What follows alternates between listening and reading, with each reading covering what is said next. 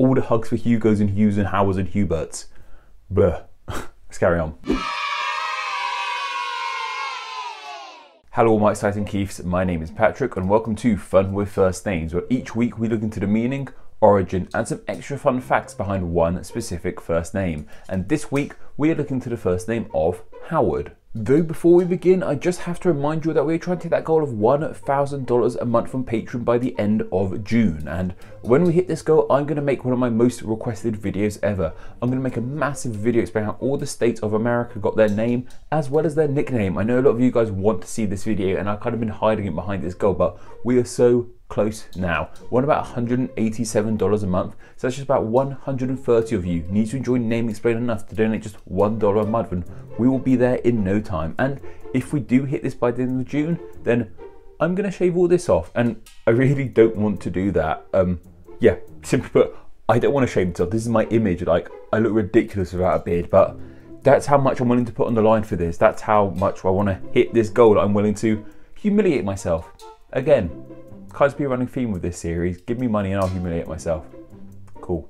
And since last week, so many of you have decided to become patrons and it warmed my heart so much. So a huge thank you to Matthew Otis Myers, John Belano, Eric Peterson, Paul Watson, Asia Ramatol, Frederick Samuelson, Anthony Deng, Harbinger of Sarcasm, Alexander FK, Timothy Douglas and John Bastian. Thank all you guys so much. You guys help Name Explain in the best way possible. That's so many. Apologies if I miss you by any chance, and apologies if I mispronounce your name, but that's kind of my shtick. You should know that by now. As well as explain names, I mispronounce them. But anyway, on with today's name of Howard. And what's so interesting about the name Howard is we aren't exactly sure how the name came about. We have various ideas as to where the name Howard originally came from, what original name created the modern name of Howard. One idea is that it comes from the Old Norse Havarda, which means high defender or guardian. While another idea is that it comes from the Old French horod, meaning worker with a hoe. You know, the gardening kind of hoe, not the other kind of hoe. Get your mind out the gutter, guys. Come on. There's one idea that it might even come from the Old English ewe herd, meaning ewe herder, as in a herder of female sheep, ewe, not a herder of you, like literally you watching this video right now, not that. One other source pointed out that it might mean hog warden in Old English, though it didn't give an exact name. I guess just hog ward put together sounds somewhat like Howard, hogward, Howard. I can see how that could have happened. Plus the name hog and ward, those words unto themselves, haven't really changed much since Old English either, so there is some credibility to this one, that's for sure. Hogward. Kind of sounds a bit like Hogwarts, but I don't think there's any relation to that. However, the idea I like the most is that Howard comes from the Old Germanic hugard.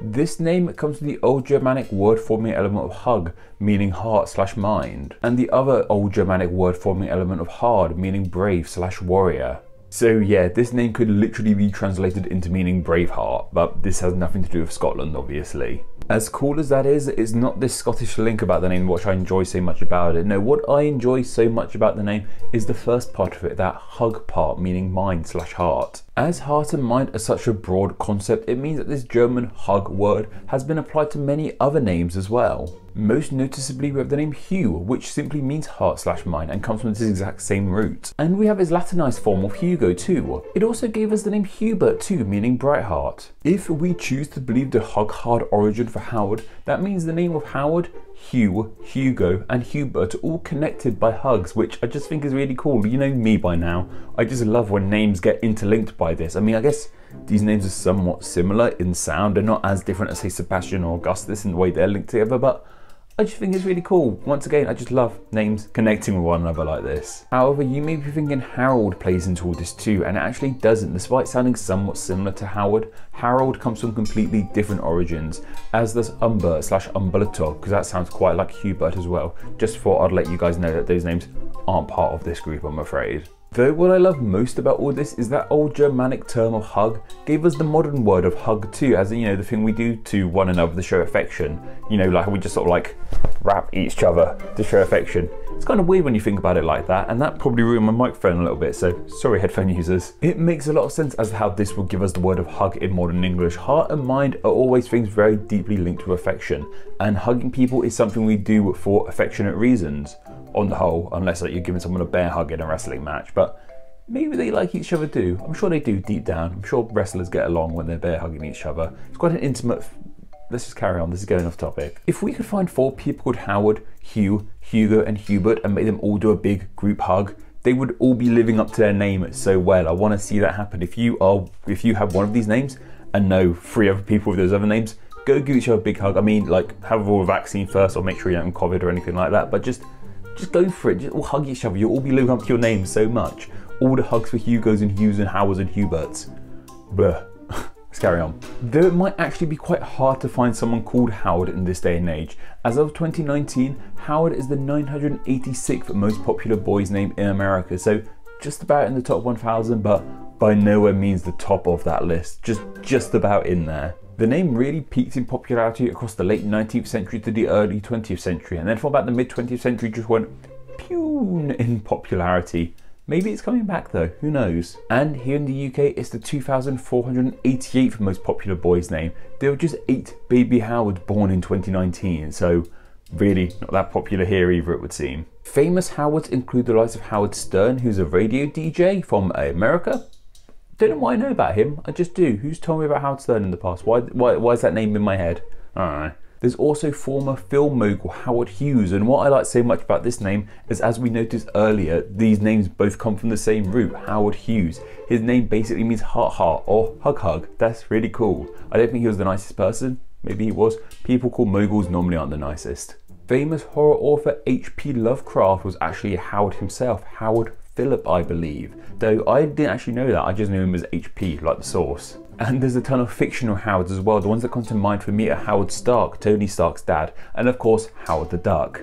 As for video game Howards, I found Todd Howard, who isn't a video game character, but he works in the world of video games. I believe he's the top dog on at Bethesda. He helps create games like Elder Scrolls and Fallout, which I think is still popular. I'm not sure where they stand at the moment. Do people still like Bethesda? Let me know down below. Also, Howard's his surname. Yeah, I should have mentioned earlier how can also be a surname. My bad, forgot to mention that, but here you go, it can be a surname too. But anyway, that's just about everything you guys need to know about the name Howard. But what are your thoughts on this name? Do you like it? Do you dislike it? Do you know anyone with the name Howard? Are you called Howard yourself? Let me know down in the comments below. And I just want to share some of the thoughts you guys had on last week's name of Gwen. And look, I actually remembered to record this bit last time. Amber just didn't have to save my ass again. St. Augustine 6 said, my sister's name is Gwenda, named after my father's sister. My family is from Kent and his father is Welsh, so the connection there is obvious. She always goes by Gwenda and is often frustrated, as people always think that her name is Gwen or Gwendolyn, as those foreign names are much more common here in the USA. That is so interesting to hear. The name Gwenda, I wouldn't expect anyone to be called Gwenda in the USA. I wouldn't really expect people to be called Gwenda in Wales or even here in England. So that's cool that there's a Gwenda among us in the form of your sister. That's really cool to know, thank you. Victor Gomes said, a famous Gwen Stefani song is Hollaback Girl. She's part of a band called No Doubt, known for songs like Don't Speak. You see, I knew those songs. I knew Hollaback Girl, I didn't know it was by her. That's my issue. I know all these songs, but don't know who the authors are.